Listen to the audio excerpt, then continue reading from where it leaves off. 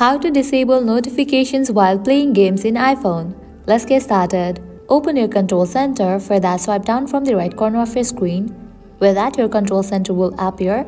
Now over here, you will find the option of focus. Long press on it.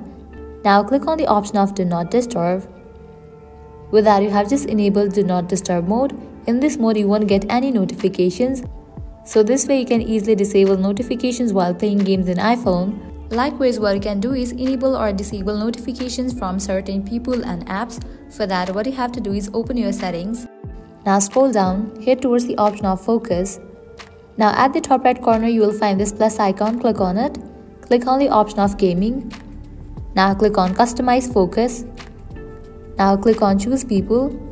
Now I can check in for the option of allow notifications from or silence notifications from and then add people. Likewise, you can tap on this option of choose apps. You can set it to silence notifications from or allow notifications from and add apps. So this way you can customize the notification settings for the gaming. So that's all for this video. This is how you can disable notifications while playing games in iPhone.